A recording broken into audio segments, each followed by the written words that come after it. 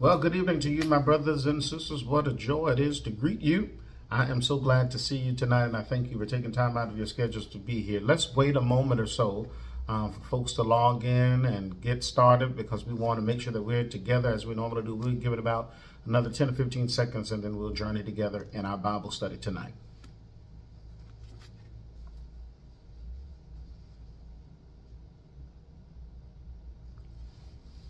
I see you coming in. Hey, my people. God bless you.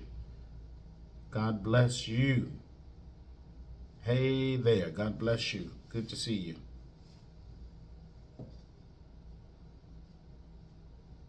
Awesome. Well, friends, we're going to go ahead on and get started. Let me again thank you so much for being a part of the Bible study tonight, virtual C3 virtual Bible study. And I don't know about you, but I've just been enjoying our Bible study as we journey together through experiencing God. And we're inviting people, not only in our church, but those who are part of our family and our friend circles and our social circles, to get to know God. And one of the ways that we're doing that is through this great book that we've been sharing over the course of the last few months, Experiencing God by Dr. Henry Blackaby and Dr. Claude King. We have gone through most of the chapters. We've got just another chapter or two to do. But tonight, we want to pick up where we left off. Last week, we were talking about how joining God requires obedience. And tonight, we're going to talk about God accomplishing his work in and through us. We talked about obedience. We talked about adjustments and things that we must do. But tonight, we're going to talk about how God indeed accomplishes his work. Let's go to the Lord together in prayer. Most gracious and loving God, we truly thank you for the beauty of this day. We thank you, O God, for life, health, and strength. We thank you, O God, for being so faithful and kind and just to us. And Father, we know indeed we deserve punishment, but your grace is sufficient for us. Your mercy, O God, is upon us, and we're thankful for that, Heavenly Father. I pray now for these people who are watching by way of the virtual C3 virtual space. I pray, God, that your will be done and your kingdom come, and that you would grow your church as you see fit. We want to declare tonight, God, that we love you, and we thank you for being our God. Now, O God, anoint your teacher afresh for this glorious hour, so that we may teach your word with supernatural power. And, O God, may the words of my mouth and the meditations of all of our hearts, we pray that they would be acceptable in your sight. Lord, you are our rock and our redeemer. In the name that is above every other name, Jesus Christ, we pray. Together we said, amen. All right, let's go ahead and pick up where we left off. Chapter 19, God accomplishes his will. I love the scripture reference that Dr. Blackaby and Dr. King start this chapter off with. It comes from John chapter 3, verse 21. He says, but anyone, the word says, but anyone who lives by the truth comes to the light, so that his works may be shown to be accomplished by God. In other words, that if we're doing anything for the kingdom, it's not by our own doing, but it's God who is doing what? Accomplishing his work in and through our lives. And then Isaiah 46 verses 10 and 11 says, my plan will take place. I will do all my will. Yes, I have spoken, so I will also bring it about. I have planned it. I will also do it. Let me tell you something, brothers and sisters. You and I ought not ever get on our soapbox thinking that because God is using us, that we're the only people that God can use. Do you hear what I'm saying? God has so many other people that he can use. And the ultimate thing that you and I need to know is that his will get done. God will accomplish his purpose. Now, he wants to do it through you and me. He wants to use us for his glory. He wants to use us for his glory. But brothers and sisters, can I tell you God's will be done? You and I need to know that God will accomplish his will, and he wants to do it through us. And so when we experience God's invitation to join him, some people insist on seeing some kind of sign. Yes. Lord, prove it to me.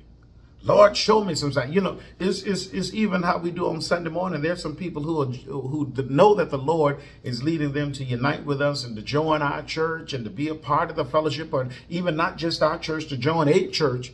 And there are people that the Lord is speaking to, and we'll stand right there and say, well, Lord, give me a sign. Lord, show me that you're telling me to join this church. Lord, show me that you're telling me to do this. And so sometimes I'll stand in the pulpit and say, listen, for those of you who talking about you need a sign, here it is. I'm your sign. Because we are always looking for a sign. Well, when Moses stood before the burning bush and received his invitation to join God in his great work, God promised to affirm the invitation in due time. Look at what God said to Moses. This will be the sign to you that I have sent you. When you bring the people out of Egypt, you will all worship God at this mountain. In other words, Moses, you obey, and I will deliver Israel through you. You will come to know me as your deliverer, and you will stand on this mountain and worship me. God is saying, listen, I need you to have such a relationship with me that I don't have to show you a sign, but at my word, you obey. At my word, you just do it. Because God is saying, when you obey, that's when I will fulfill my will and my word. Are y'all hearing me? That's what happened with Moses. He says, when you obey, when you follow my command, then I will deliver Israel through you. I need you to go and talk to Pharaoh and tell him to let my people go. Well, God, what if he doesn't do? Well, that's not the point. I need you to go and obey me. And when you obey me, then I will deliver the people Israel. God's affirmation that he sent to Moses would come after Moses obeyed, not before. Your affirmation, brothers and sisters, that you need from the Lord often will not come until after you have been obedient. When Jesus invited Peter to get out of the boat and start walking on the water, he did not assure Peter he would stay afloat. All he said was, Peter, come walk on the water.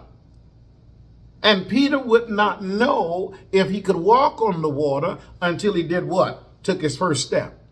And you know what? Anytime I'm using this passage or relating to this passage, I always tell people that it's not in the text, but it's between the text. And that is, brothers and sisters, as long as Peter, when he got out of that boat, as long as he kept his eyes fixed and fixated on Jesus, he was walking on the water.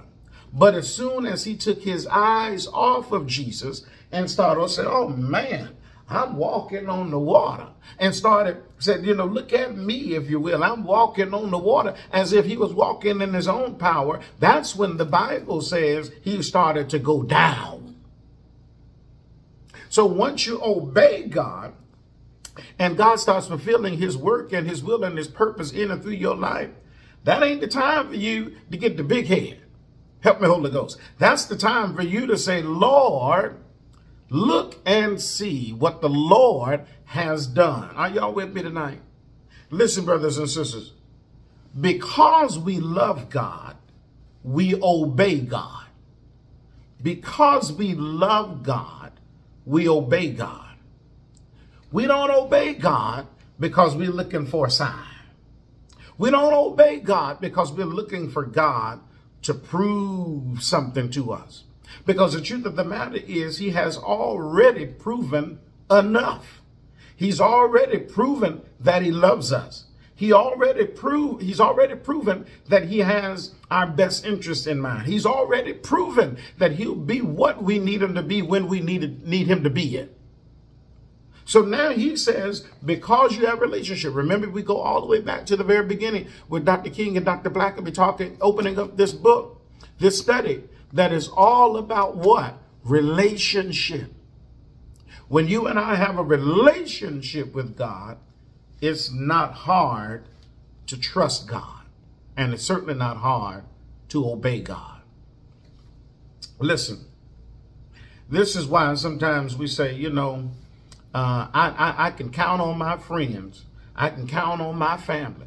And you say, well, how can you count on your friends? How can you count on your family? And you say, because there have been times that I was down to my last dime and it was my family or it was my friend or a special someone who stepped in time after time and rescued me or or help me out. Well, that we ought to have that same kind of resolve when it comes to God, right? Because we know he has helped us so many times before, we ought to be able to trust him and obey him, because we recognize that obedience will lead to blessings. So the question is asked, what if the door closed? Suppose you sense a call of God leading you or asking you to do a task, to go to a place, or to do a particular ministry. And when you get ready to do it, everything goes wrong. Anybody ever been there? Where you know the Lord has told you to do something. You know the Lord has asked you to do something. You know the Lord has pricked your heart and said, this is what I want you to do. And then you set out to do it and you say, man, everything seems to be going wrong. Everything seems to be going haywire. Maybe this is not what God wanted for me. Maybe this was not God's will for my life. Well, Dr. Blackaby and Dr. King say, and I concur, that you and I have to be careful how we interpret the circumstances. Why? Because many times we jump to a conclusion that God is moving in a particular direction when it could be God wants us. He's got us in a holding pattern, or he's got us in training. He's got us in some level of development. What's the song that we say? Nobody told me the road would be easy, but I don't believe that he brought me this far to leave me. Our problem is we think that when God gives us a task, that is going to be easy. We think when God gives us a task that it's going to be roses. Well, can I tell you something? I hate to burst your bubble. I hate to get you all upset and in a quandary, but you need to know sometimes it is not until God gives you the task that indeed, as some people say, all hell breaks loose. But that's not the time for you to retreat and say, well, this must not be God's will. It very well could be that the devil has already gotten a taste or a picture of where God is trying to take you, and he's doing everything he can to try to stop you from fulfilling God's purpose and will in your life. So listen, what seems logical to us is not logical to God. Sometimes our problems are we start following the logic of our own reasoning. And then we have a tendency to neglect the relationship we have with God and take things in what? Into our own hands. How many of you been there? Me, I can tell you, there have been many times that I said, well, you know, the Lord ain't moving fast enough. Or if this is the Lord's will, it wouldn't be this hard. Are y'all hearing me? And there are times where God says, yes, it's still my will, but there's some things that I'm trying to teach you. There's a process, because here it is. And this was great revelation to me when I read this in this book tonight. Look at what it says. Usually when God calls or gives you a direction, his call is not the thing he wants you to do. He's telling you what he's about to do where you are. Let me repeat that. Usually when God calls or gives you a direction, his call is not the thing he wants you to do. He's telling you what he's about to do where you are. So often we think God is telling us to do something. Could it be that God is saying, I'm getting ready to do it, but I'm going to use you to do it, and I need you to be prepared for what I'm going to do, but you ain't got nothing to do with it. I'm getting ready to do something. I just need you to be responsive and obedient to what I'm about to do.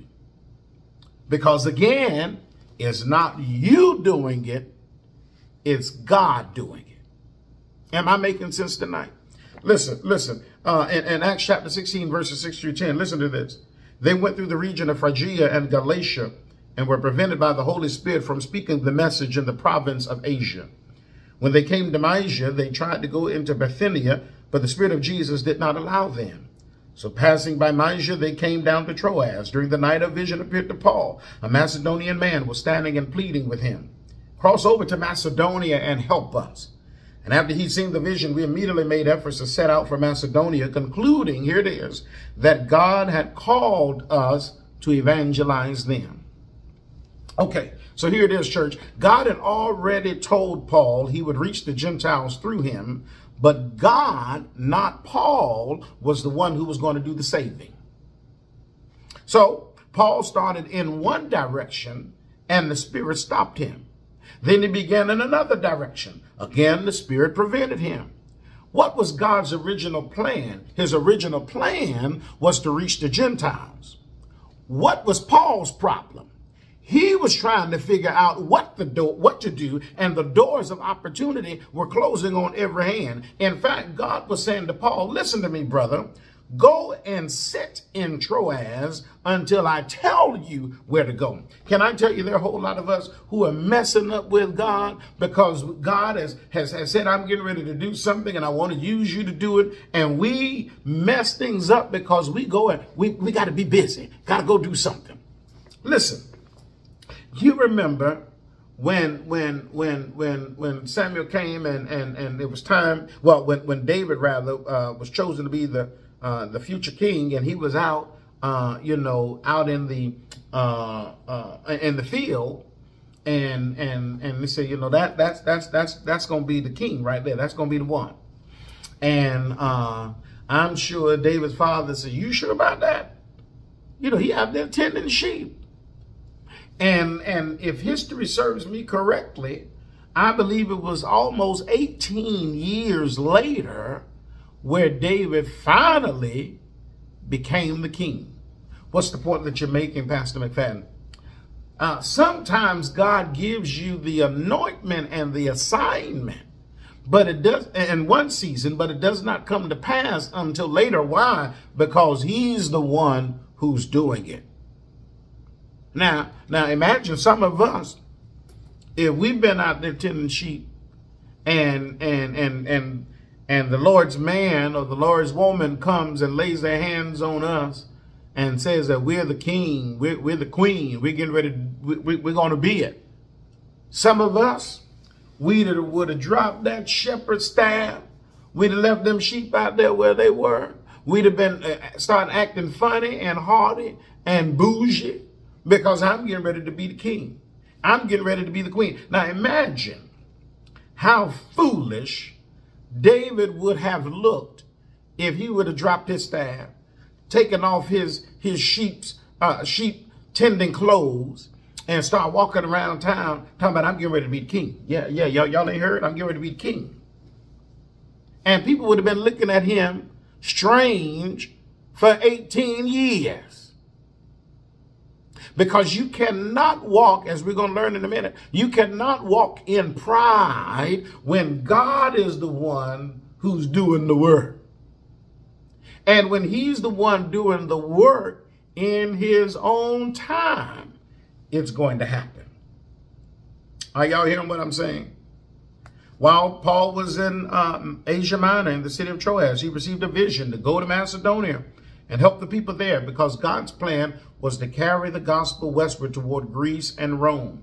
He was at work in Macedonia and wanted Paul to join him in that place. What are you saying? When you begin to follow what you sense God wants you to do, and circumstances seem to close the door of opportunity, go back to the Lord and clarify what he has said. Always try to make sure on the front end exactly what God is saying. So in essence, when you feel God telling you to do something or leading you to do something, ask him, are you telling me to do it now?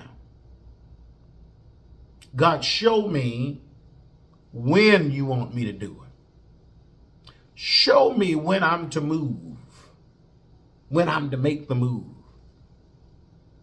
Show me what it is you're telling me to do. He is not calling you to a task. He's calling you to relationship. Do y'all get that? We're so busy doing that God wants there to be a love relationship. He says, forget about the task. I want you and me to come into an intimate relationship one with another. You know, even Moses, as you'll read in the Old Testament, many times he had to recheck with God on directions. He obeyed God, spoke to Pharaoh, and everything went wrong. But Moses didn't quit. Every day, Moses was seeking God's direction, and he obeyed them. Later, Moses could look back and see God's handiwork in everything that took place. How did he see it? God delivered Israel from Egyptians in such a way that Israel, Egypt, and the surrounding nations knew that God was the one who had done it. My brothers and sisters, Pharaoh's stubbornness was not a sign that Moses misunderstood God's directive. Rather, it was a way that God performed. It was the way God performed an even greater work than Moses could have even ever imagined. How and why? Because God is an all-powerful God. Did you hear what I said? I said God is an all-powerful God. God is able to change your circumstances in a moment if we obey.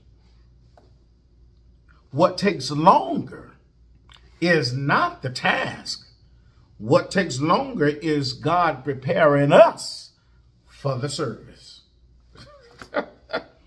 Do you hear me?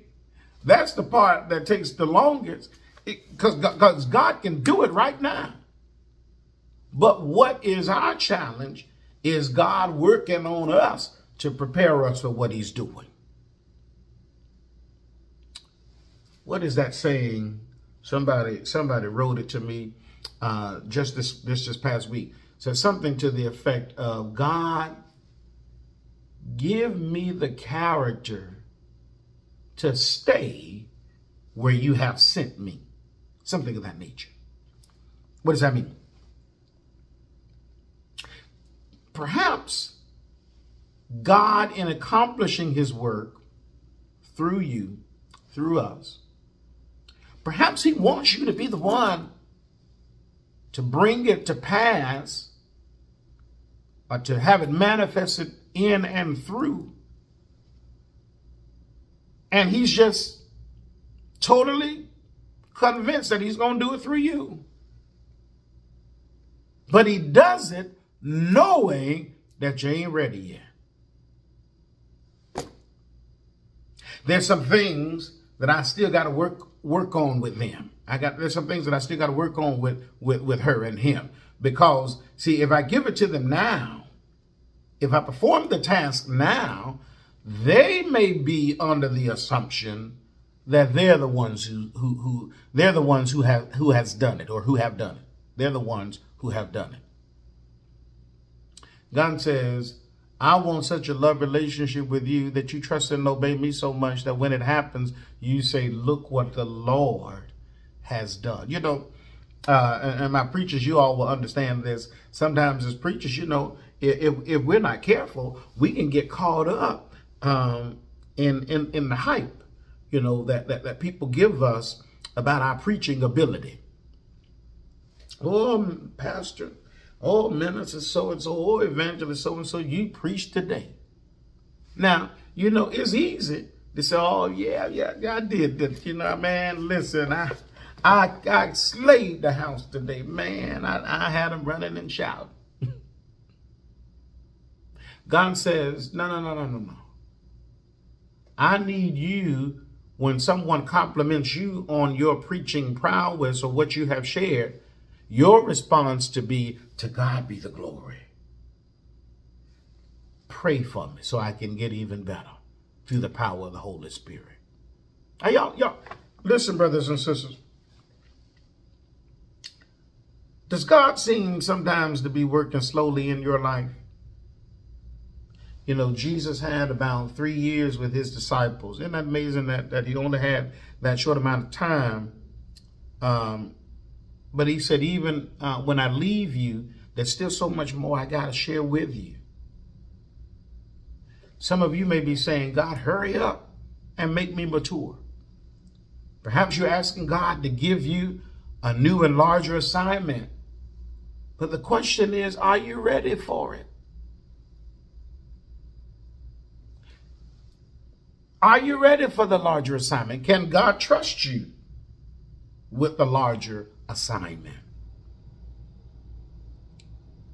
If you feel God is slow to work in your life, Dr. Blackerby and Dr. King said, ask yourselves these 3 questions. He says, number one, am I responding to all God is presently leading me to do? You want the bigger assignment, but you ain't doing nothing in the little assignment. And can I tell you, this happens. This is appropriate for preachers.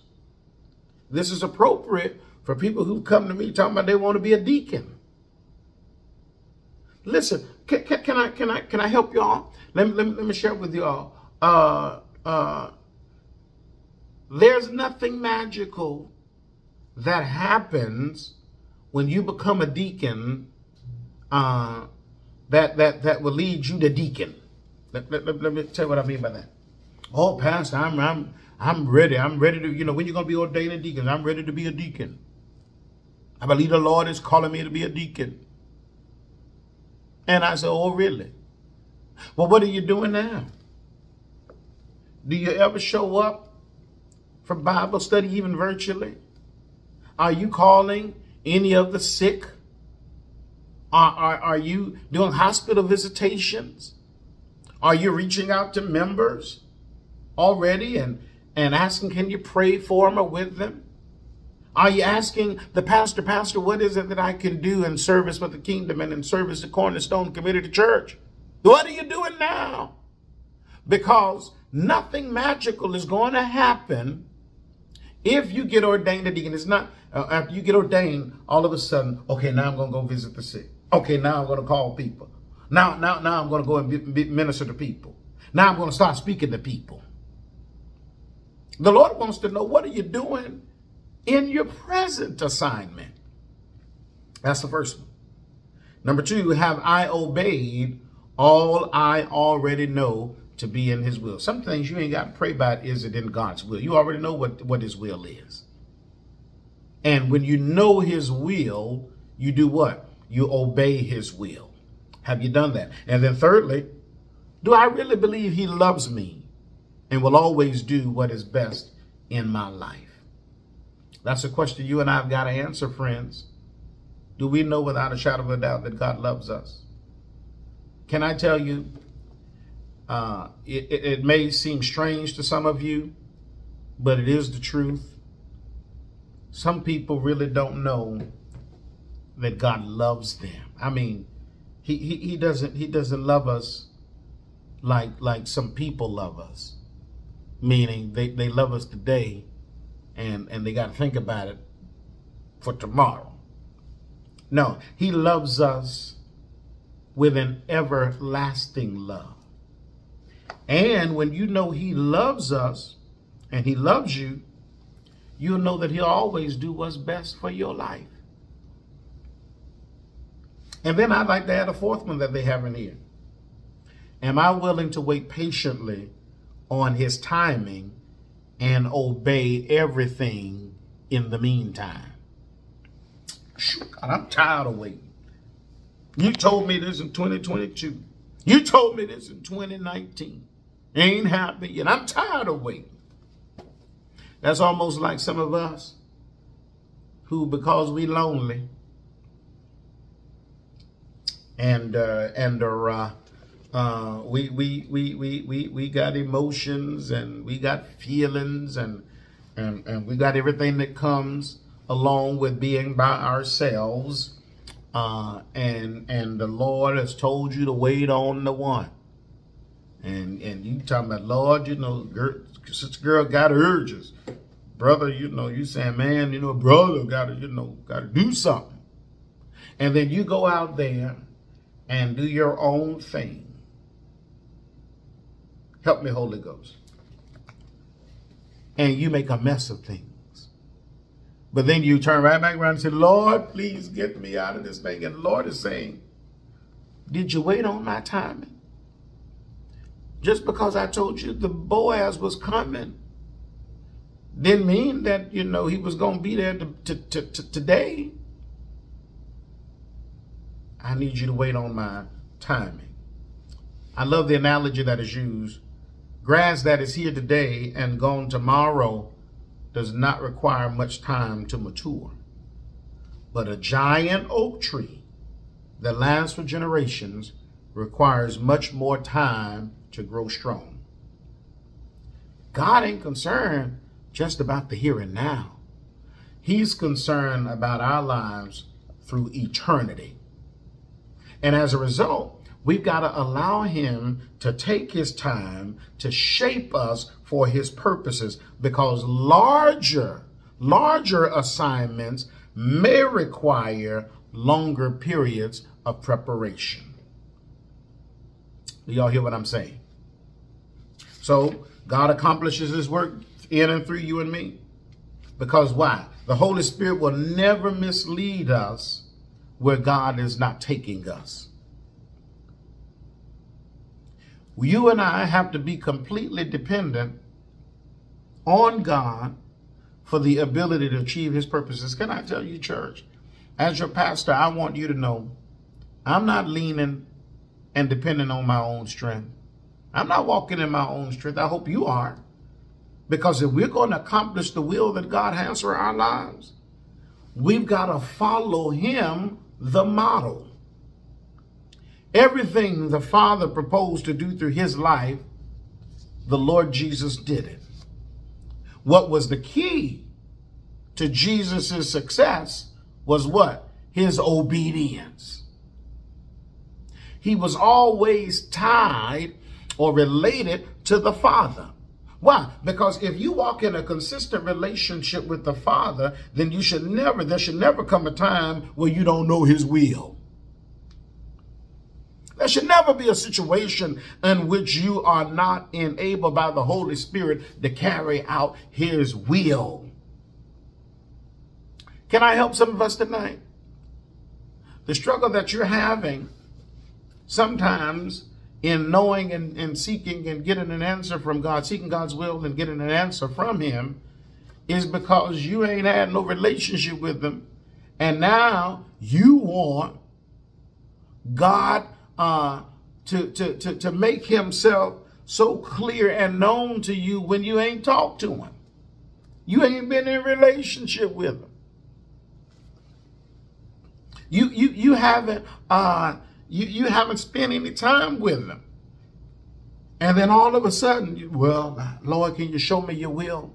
And the Lord is saying, if you have been studying my word, if you've been spending time with me, if you show up for worship, if you listen to my voice and follow my command, you'll already know what my will is.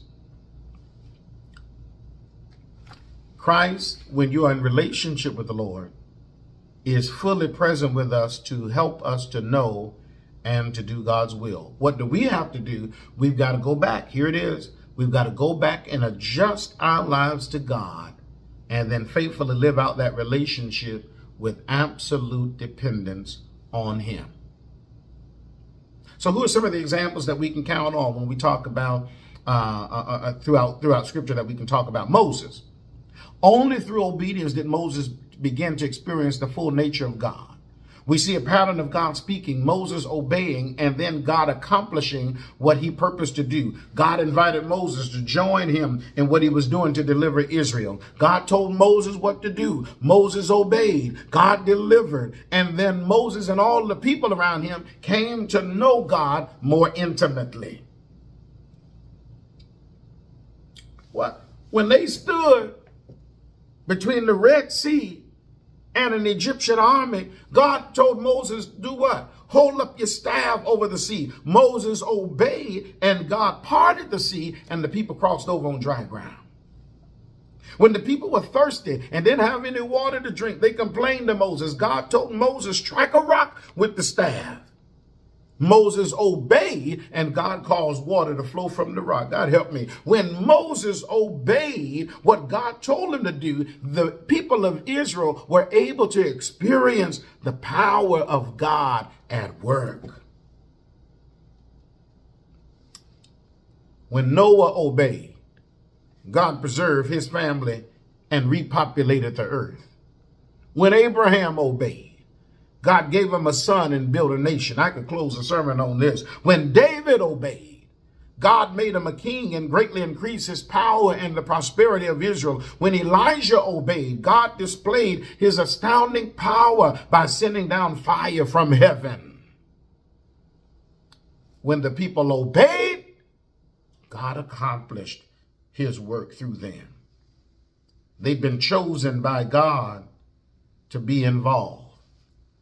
Can I tell you, members of Cornerstone, you and I, we've been blessed by God to be invited to his work.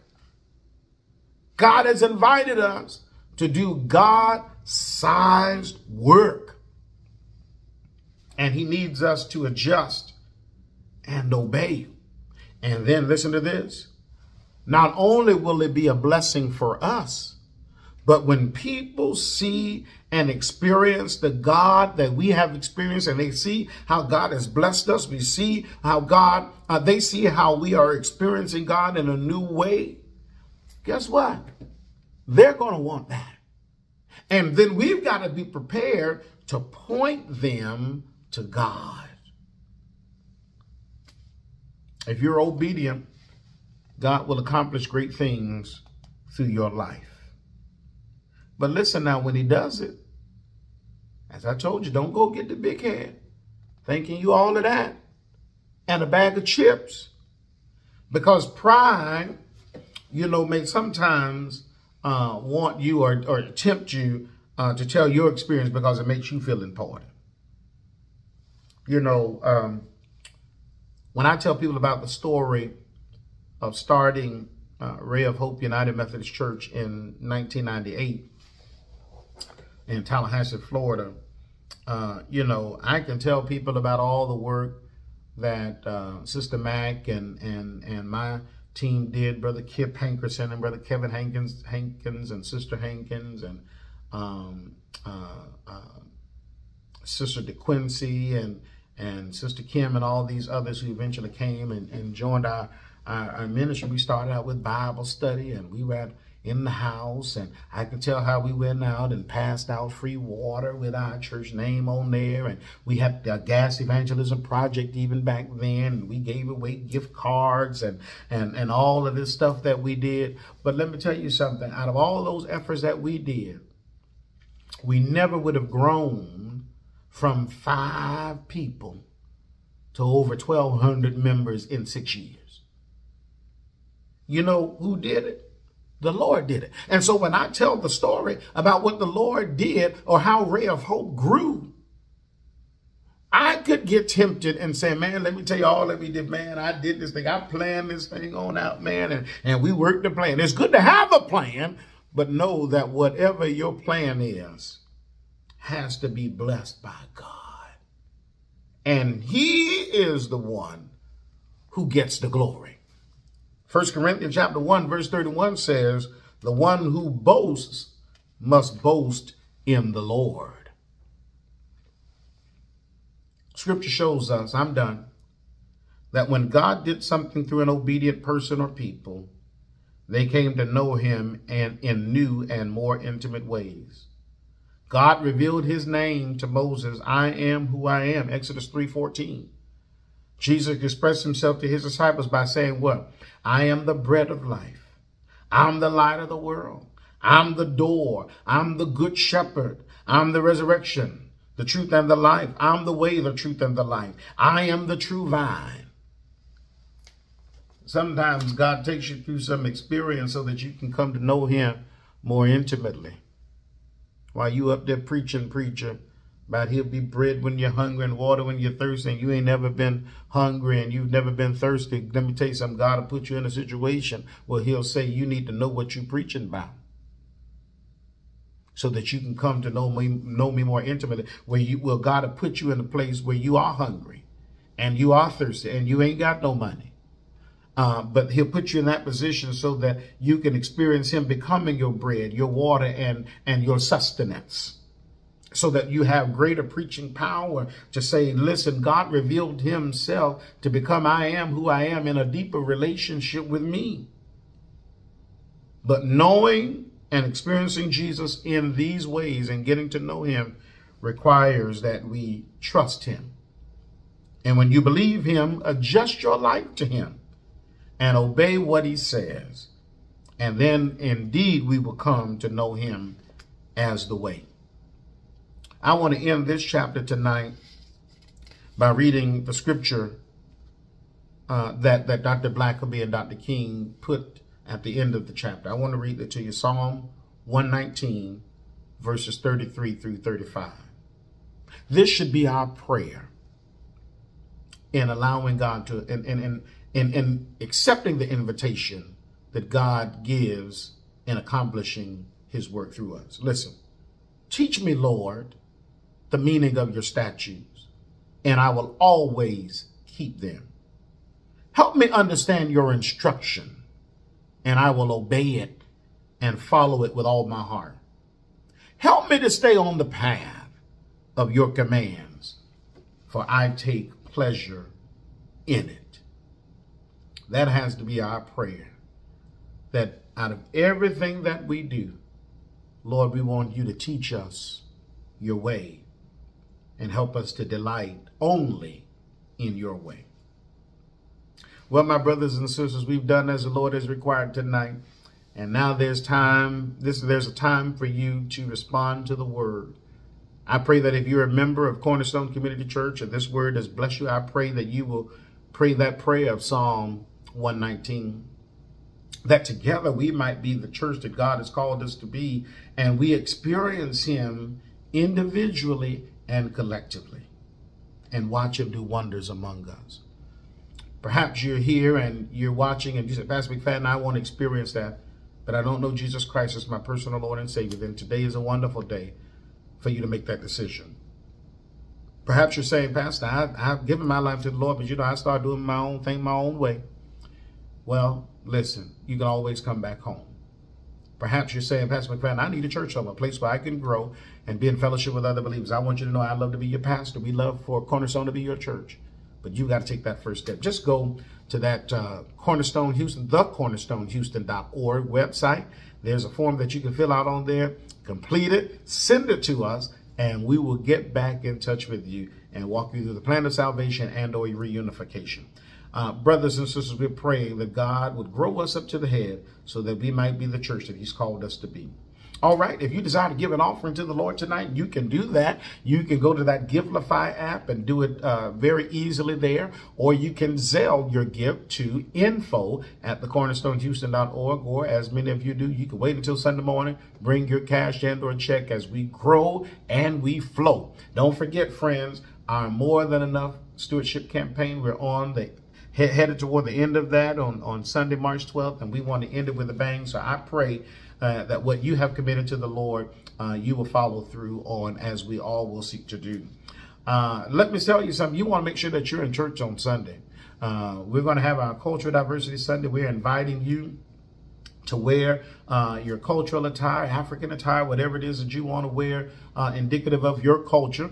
And we're going to celebrate that. And a part of our diversity is we are inviting and have invited Dr. Joe Gregory of the Baylor University George Truett School of Theology to be our preacher for the day. He's the preacher professor there. Dr. Gregory's been preaching for me now for about 12 years and maybe even more. And so he's going to bless us. You want to make sure that you're there, and we're going to have a great and grand time. We're going to have a guest psalmist who will be with us and will bless us in leadership and in song. So you want to make sure that you're there. I'm hoping and praying to see you there on this upcoming Sunday. Our children and youth will have their time for every second and fourth Sunday, and we invite you parents to make sure that your children are there. Lastly, I want to share, asking rather, that you would keep in your prayers. Many persons within our congregation will continuing to pray for Sister Sheila Wilson, continuing to pray for Brother Alvin Watson, continuing to pray for Brandon Douglas, and I'm asking for continued prayer for Brother Fred Pratt, who was preparing for heart surgery this week, and we're praying that God's perfect and divine will be upon his life as we shared on Sunday. All right, friends, listen, I love y'all. I thank God for you. Thank God for your faithfulness. Let's continue to keep our eyes to the hills from which cometh our help, because what? All of our help comes from the Lord. And I still believe The best is yet to come. Let us go to the Lord. Father, we thank you for your goodness and mercy. Thank you for this lesson tonight. Thank you for teaching us what it is you would have us to know. Father, we pray in the name of Jesus that we indeed might know your will because of the relationship we have with you. And God, it's easy to know your will when we know you as our personal Lord and Savior. So, Father, we indeed look for the best to come, for you to accomplish your will in our personal lives and in the life of the Cornerstone Community Church. Help us, oh God, to be all that you want us to be. In Jesus' name we pray. Now may the grace of God, the love of God, and the sweet communion of the Holy Spirit rest and rule and abide with each of us now and forevermore. And together we said, amen. God bless you. Love you. Have a wonderful week. I'll see you on Sunday.